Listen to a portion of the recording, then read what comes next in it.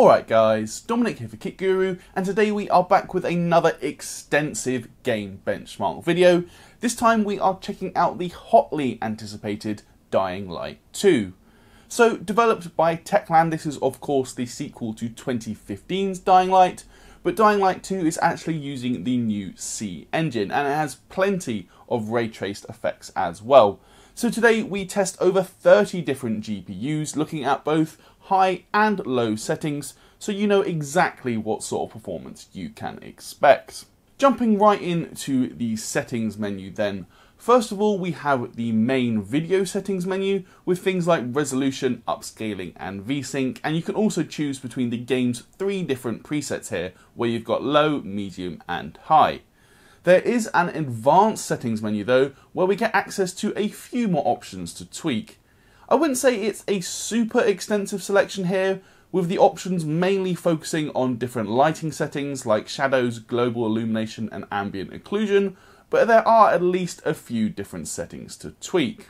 As for the actual settings I'm going to be using for the testing today, we did the bulk of our benchmarking using the high preset, which maxes everything out but without enabling ray tracing, which we will get to later in the video. We also reran a bunch of older and slower cards using the low preset as well, to give you an idea of what sort of performance you can expect from the likes of the GTX 1060 and RX 570 in Dying Light 2. For the benchmark sequence we're using for all of our testing, I used a section early on in the game when the player has just arrived in Villador and you are trying to get down to the bazaar. Many of you who have played the game will know the early forest section is even more demanding, so I did think about benchmarking there, but after playing through the first 3 hours or so, I just don't think that's necessarily representative of the overall experience, as past that initial hour, the player is in the city. This section I benchmarked though sees the player jumping off platforms, running on the rooftops and getting on a zip wire, so I'd say it is pretty representative of the core gameplay. All of our testing was done on a system supplied to us by CyberPower, and it's based on Intel's i9-12900K CPU. That's plugged into an MSI Z690 Carbon Wi-Fi motherboard, along with 32GB of Corsair Dominator Platinum DDR5 memory clocked in at 5200MHz. And as for drivers, of course we're using the latest at the time of testing, so for Nvidia that is the 511.65 driver, and for AMD it's the 22.1.1 driver, both of which crucially promise support for Dying Light 2. Kicking off the performance numbers then, we'll start with all of the data when using the high quality preset, and then we'll come on to the low preset. So here are the 1080p results, but as we did end up testing over 30 GPUs, I've actually split the chart into 2, so we'll start with the lower performing half. Right at the bottom then, we have a handful of GPUs that I just wouldn't consider playable, with the GTX 1650 up to even the 1650 Super unable to maintain the 1% lows above 30 FPS. The RX 5500 XT 4GB is actually the first card able to do so, and while personally I would want a locked 60 FPS at all times, I guess this is kind of the bare minimum that would get you by. Interestingly, the 8GB 5500 XT is barely any faster here, so Dying Light 2 doesn't appear to be particularly VRAM heavy. Above that, we get to the 6500 XT, the GTX 1070 and the GTX 1660 Super, which all deliver average frame rates in the mid 40 FPS region, though the RTX 3050 is a class ahead, delivering 55 FPS on average, with the 1% lows just falling below 50 FPS. Moving up the chart then, we next come to Vega 56. And I do want to point out here that Vega 56 is absolutely smashing the GTX 1070 and is even on par with the GTX 1080, so it's definitely another case of AMD fine wine coming through and delivering decent performance for the Vega architecture. Vega 64 as well is delivering over 60 FPS at high settings, which is honestly not bad at all in Dying Light 2. Stepping up to the higher tier of GPUs now with the top half of our chart, the good news is every single GPU you can see here was able to keep the 1% lows above 60 FPS, so you will get a good experience at high settings. That starts with the RTX 2060 Super and RX 6600 towards the bottom, And we can also see the 5700 XT, RTX 3060, RTX 2070 Super, and the RX 6600 XT. All four of those GPUs are clustered very close together around the high 70s to low 80 FPS region. We then do have a bit of a jump up to the RTX 3060 Ti and RX 6700 XT, which both deliver basically identical performance at 103 FPS on average, though that isn't ideal for AMD, as usually the 6700 XT is closer to the RTX 3070. Speaking of the RTX 3070, that GPU delivers 117 FPS on average, making it 8% slower than the RX 6800.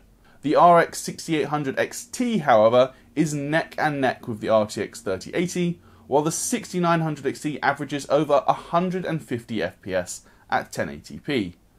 Lastly, the RTX 3090 is the top dog here, hitting 166 FPS with the 1% lows at 144. Next, we're moving up to 1440p, again still using the high preset. We can move it a bit faster here as there are a lot of GPUs unable to hold the frame rate above 30 FPS. Even the 1660 Super can't handle it at these settings.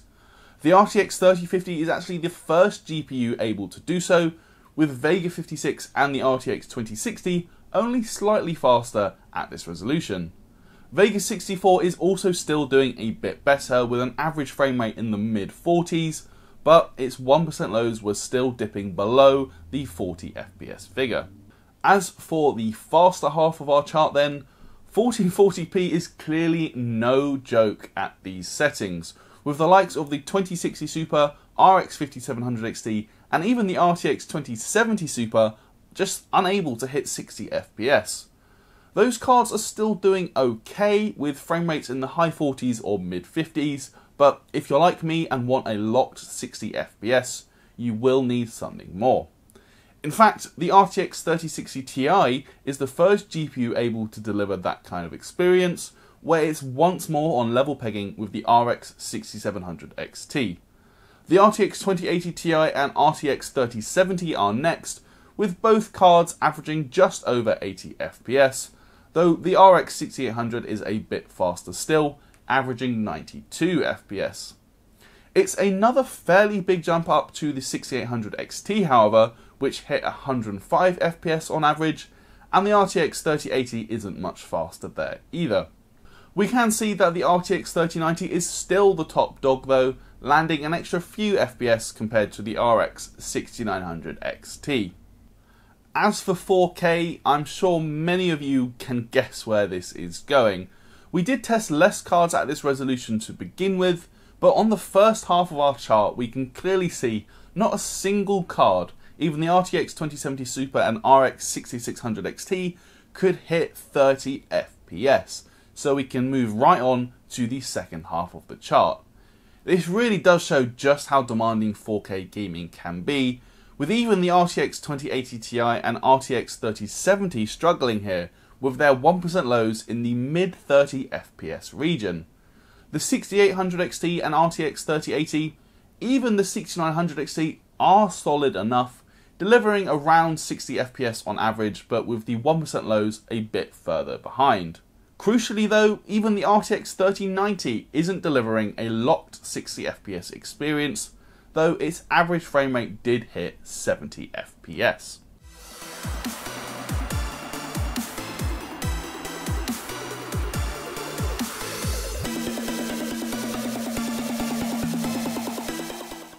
That is going to do it for our look at the high settings though, as I am sure many of you will want to dial back a few things here and there in order to boost performance.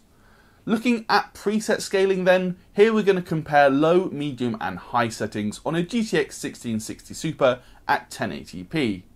I've also added in what I call the bare minimum settings, as the low preset doesn't actually turn everything down as low as they will go. Contact shadows and ambient occlusion can actually be disabled entirely if you want, though considering the performance gains are marginal over the low preset, it's not advisable. Dropping from the high preset to the medium preset though will win you back 19% extra performance, or almost 10 FPS in this example. Dropping from the medium preset then to the low preset will boost frame rates by another 27%. Overall, I'd say Dying Light 2 doesn't seem massively scalable. There's definitely some scope here, but it's not amazing. Techland has stated they are looking to expose some additional video settings though, which hopefully will help. For those of you on lower end or older GPUs then, you will probably want to start at the low preset and then adjust what you can. Even then, in our benchmarks at 1080p using the low preset, we can see some GPUs are still struggling. The likes of the extremely popular GTX 1060 and the 1650 Super both being unable to maintain 60 FPS with settings basically as low as they will go is definitely a bit disappointing if you ask me. The frame rates delivered are still playable, so particularly if you have a variable refresh rate monitor, you will probably be fine. But again, it would be good to see a bit more scalability to improve frame rates further. Both the GTX 1070 and RX 6500 XT do pretty well here though, averaging over 65 FPS, while the 1660 Super is capable of 74 FPS on average. Low settings at 1440p however is just too much to ask of this caliber of GPU. The 1660 Super and GTX 1070 aren't dreadful, but personally I would just rather use this class of card at 1080p to boost frame rates that bit higher. Moving on though, Dying Light 2 does of course bring with it a number of ray traced effects, enabling those with a fairly beefy rig with a high-end AMD or RTX GPU to add in some visual flair that would otherwise be missing. So there's a total of 5 different ray traced options with ambient occlusion, sun shadows, global illumination, reflections and the ray trace flashlight all featuring here. Now, I'm not going to do a deep dive into every single setting, though I would strongly advise checking out Alex Battaglia's video on Digital Foundry for a terrific breakdown, but I do have some of my own thoughts to share comparing RT on versus off. In my view, it is clear the ray trace global illumination and shadows really do take Dying Light 2 to the next level. Objects, and particularly foliage, just look so much more grounded and realistic when RT is enabled. Now, I do think part of that, however, is due to the fairly flat lighting in the game when RT isn't enabled, particularly on trees and grass.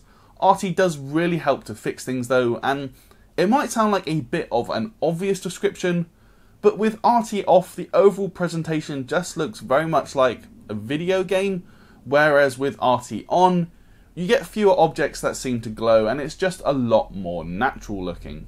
Of course though, as we have come to expect, ray tracing is definitely a performance killer, with only the 3080 and 3090 able to run at over 60 FPS with RT set to max, even at 1080p.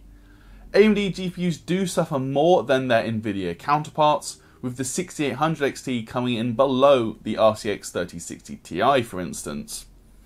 Up at 1440p as well, not even the mighty RTX 3090 can offer 60 FPS here at native resolution, which I think pretty much tells you everything you need to know about how heavy ray tracing can be.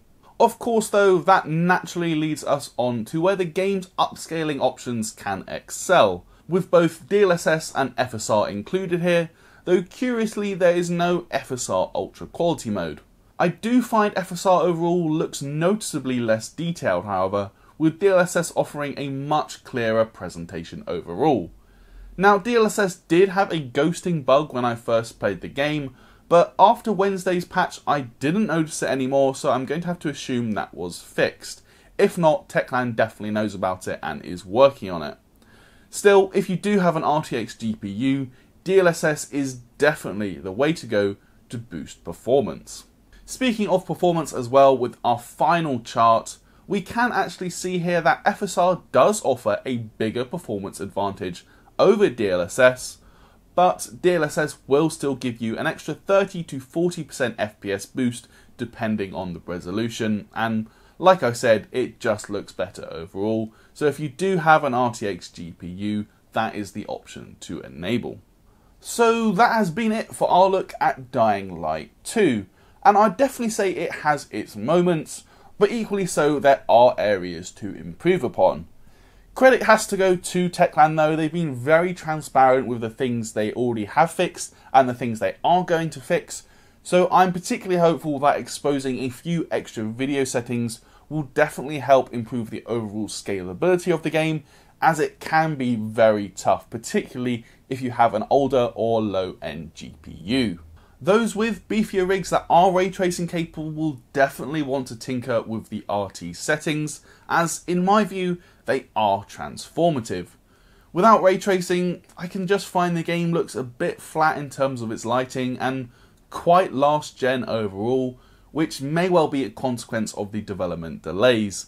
Dying Light 2 was of course meant to come out in early 2020 initially, so it does seem to be a bit of a cross-gen engine. In terms of the overall performance then, it is definitely on the heavy side, with lower than average performance numbers across the board.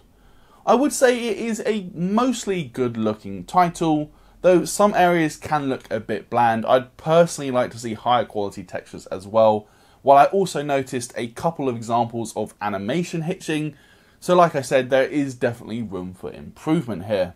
GPU performance between AMD and Nvidia does appear to be pretty well balanced though. Despite this game being sponsored by the Green Team, AMD GPUs definitely haven't been crippled in any way, and actually I'd say the Vega architecture is punching well above its weight. The key benefit to having an Nvidia GPU is if you are on RTX technology, DLSS really is going to make this game much more playable and a much more enjoyable experience overall. So if you do have an RTX GPU, definitely check it out. That is going to do it for this video though guys, so I hope you enjoyed it. If you have already been playing Dying Light 2, of course I want to hear from you. Let me know your thoughts down below. How are you finding performance, and also what are your thoughts on the gameplay? Do let me know your thoughts. Please do subscribe and ding that notification bell if you haven't already. You can also come chat with us over on our Discord server, which is linked in the description below. While you're there, you can also find a link to our merch store, and it would also be awesome if you would consider backing us on Patreon, where you can see some of our content early and get access to exclusive giveaways. That is going to do it for this one though guys. I'm Dominic for Kit Guru, and I'll see you in the next video.